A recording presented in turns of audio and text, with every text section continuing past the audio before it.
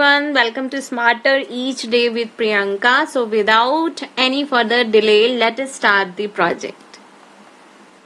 And to create that project that you have seen just now, the very first step is you have to delete the old sprite, that is sprite 1.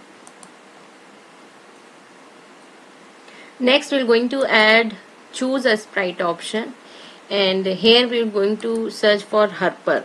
Okay, so we'll get the Harper here. So when you click on Harper, for Harper also you will get the different type of costumes. We'll go to the costumes option. You will see the set of 3 costumes which are available.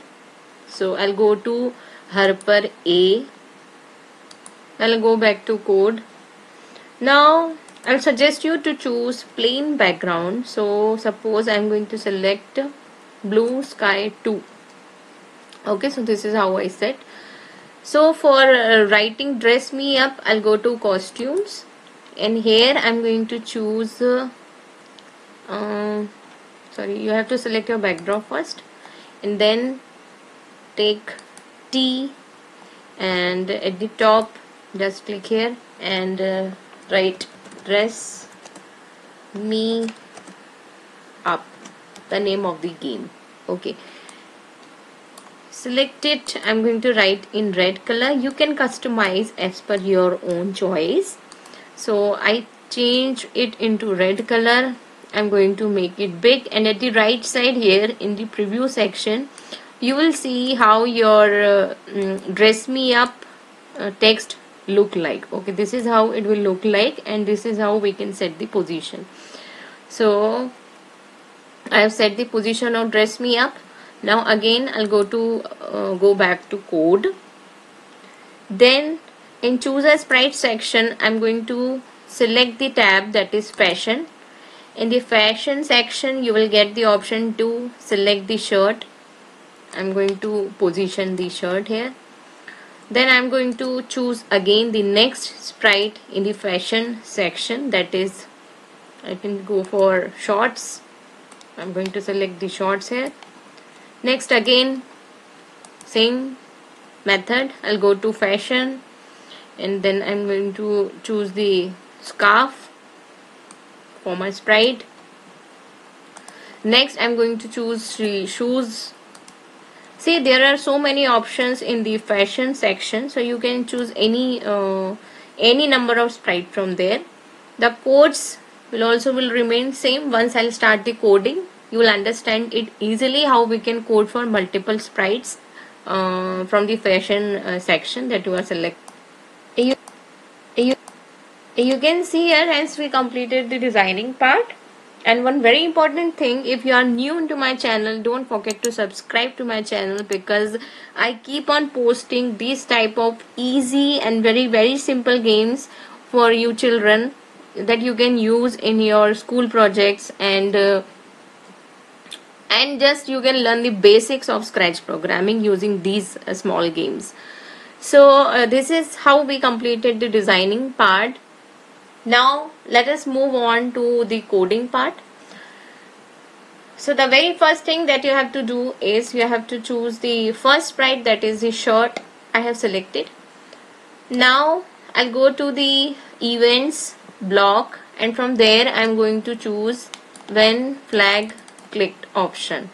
Okay, this option I'm going to select, and then I'll go to motion, and here I have to select go to XY position. I want my sprite to get reset when I click on flag event. Okay, so the XY position can be different in your project.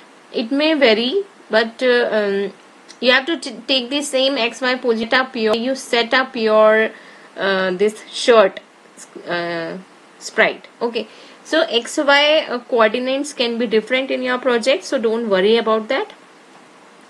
Next I'll go to events, and there I'm going to choose when this sprite clicked, right? What event I want. When I click on this sprite, it will go to Harper, and then Harper will wear the shirt. So for that I want the next position of the shirt to be here. When I click on shirt, we're going to set the position of the shirt. We want the shirt to be here. When we click on this shirt, it should appear here. So again we'll go to motion, and then we're going to choose the glide. Okay, again here also same, the XY coordinates can be different for your project, so don't worry about the XY numbers. Then we're going to choose the next sprite, that is short. Now again we'll follow the same steps. We'll go to the when flag click event, go to motion, take XY position, because when we click on flag, I want the shot to go back to its original position. So I'm going to choose this. Now next I'm going to choose when this sprite clicked. Again go to motion, and here don't forget to set the position of your shots. So here I want my shots when I click on this. So now you can choose the glide option. Here also XY can be different for your project. Next we're going to choose the scarf.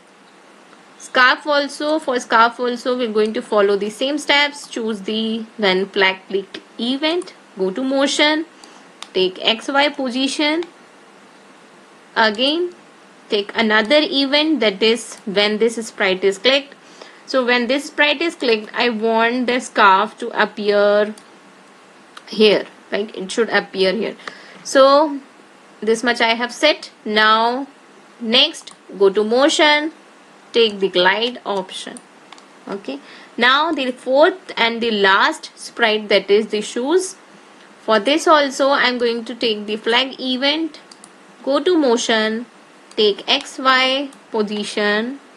Now go to events, take another event when this sprite clicked. Now helper will going to wear the shoes. This is how I want. When I click on shoes, it should appear here. So set the position of the shoes, then take glide, and then join them. So I want one more thing. I want when we click on flag, a sound should play. Okay, so do one thing, click on helper, go to events, take the flag, click on forever block, and go to motion, and you can take play sound, this one. So I added here classical piano. If you don't know how to add the music section, you can go to sounds, and here you have an icon of choose a sound. From here you can choose your requirement. As per your requirement, you can choose the sound.